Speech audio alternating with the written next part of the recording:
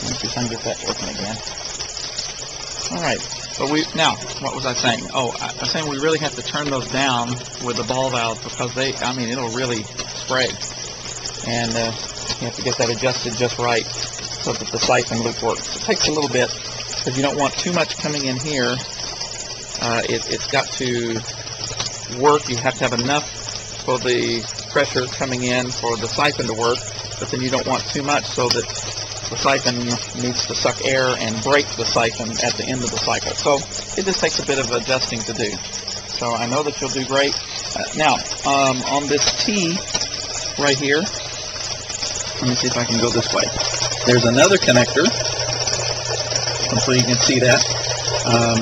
The 5/8" water hose. And the brass connector, and another special connector that connects it to this T.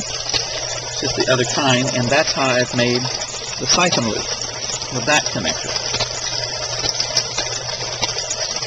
So I think that's all that was on the paper that you sent me, at least as much as I can provide with information.